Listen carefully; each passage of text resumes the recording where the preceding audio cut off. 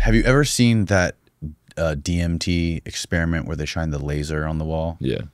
What did you make of that?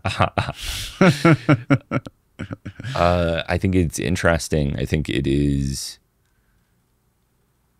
I'm not persuaded that the code of the simulation is being revealed through this process. I mean, I appreciate the attempt to assess something like that. I think it's as an idea. I think it's very cool. I've gone to the website of the guy who's at the forefront of this DMT laser examination technique. Has some weird stuff like eating chocolate and viewing it through a glass of water. I mean, really? I haven't seen that one. The obvious issue is that if you're taking a drug that causes visual hallucinations in order to see this otherwise invisible phenomenon, that it could very well be a product of hallucinations. Right. Yeah. Right. But the fact is like the interesting thing is you're giving, so he says that I think hundreds of people have done it and reported to him seeing the same exact code that he describes, which is this like Sanskrit looking Japanese katakana style matrix dripping code that exists behind this laser beam when it's projected on a wall. And like, I don't know if I know like, I haven't done a lot of DMT, but I know people explain that DMT is, a lot of people see very similar things when they're on DMT, like similar patterns. Some people see these elf things, but there's nothing else that I've ever heard of that is consistent across a lot of experiences similar to this code that people are explaining they're seeing. And I mean, one of my questions when I asked him, I was like, is it an issue that they're watching your documentary and seeing this code on the wall and then they're trying to do it themselves and they're kind of confirming what they already were expecting to see? Is that a problem? I don't know. I would say it is a problem. Yeah. But it's a common problem. I mean, same thing with the machine elves, as you said. And this has been studied from pretty much the beginning of psychedelic research. Heinrich Kluver coined this term form constants, and he was very interested in this idea that people's visual distortions or hallucinations under the influence of mescaline appear to have certain themes, like a honeycomb pattern or a spiderweb type pattern or like a sort of tube type pattern or whatever. And now you hear people describing, often seeing Alex Gray type imagery. Is that because many people who are interested in psychedelics have been exposed to Alex Gray imagery? Is it because Alex Gray was able to capture some kind of characteristic that is maybe just present in the psychedelic experience because we have similar central nervous systems and other visionary people? I mean, one thing about Alex Gray is that he's using a lot of motifs that have also been explored in religious artwork as well. So it's not as if he's the only person to ever explore these types of images. They do obviously have a particular resonance with people that use psychedelics, but I think that there's this interplay between human biology and psychology and art where it's all interwoven.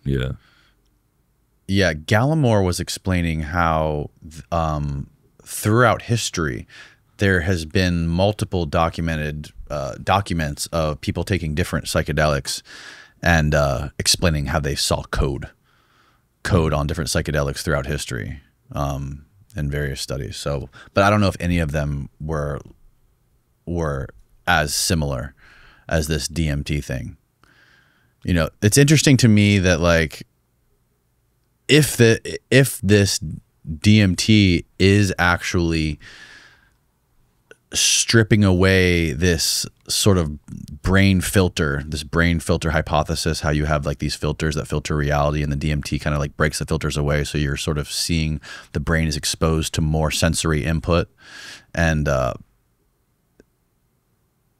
if that's really, if something like that is actually happening and then you're bringing like a laser into it, like that's a super interesting experiment. And if it's like, if the laser is acting like a microscope in the visual field or in the brain, it would just be, you know, what does that even mean? You know, if people are all saying this, is this some sort of like epigenetic thing in the human brain that is happening because we're combining these we're taking in these chemicals and exposing ourselves to a certain light frequency? Or like, are we seeing the actual Matrix? Are we living in the fucking Matrix? I would definitely bet against that. That would be, you know, that would be the last explanation that I would go for, which is not to say that it's impossible. Right. But when you're kind of creating the flowchart of possibility, it's usually good to start at the most likely scenario. And then if you can't explain something with the most likely scenario, you then go to the next most likely scenario. Yeah. So the most likely scenario in this situation is that a combination of suggestion, expectation, and the visual hallucinations that are produced by DMT are causing people to see characters that they are interpreting as being similar, but they can't really say that with certainty because nobody's able to take a snapshot of whatever it is that they're seeing. Right. And it's obviously a better story, and it would feel better if you saw the same thing as someone else than something that was subtly different or totally different. And what even are these characters? If you draw them, are we really totally sure? The very fact that they're unrecognizable and not in a language that we speak gives them a lot of latitude to be different. And then there's also just the kind of language that we use to describe things that are unfamiliar. You know, if you see something that is weird, what do you say about it? If you see lights in the sky, do you say that's a UFO? Do you say that it's gods? Do you say that you try to fit it into a box that it's witches? Know. Yeah, it's dependent on your culture and what language you use to describe the unfamiliar and the inexplicable. Yeah. So when you look at earlier psychedelic experiences, I don't think I'm aware of the word alien being used very frequently. People saying this seems alien. Often I do see descriptions of things being like Egyptian or associated with other cultures.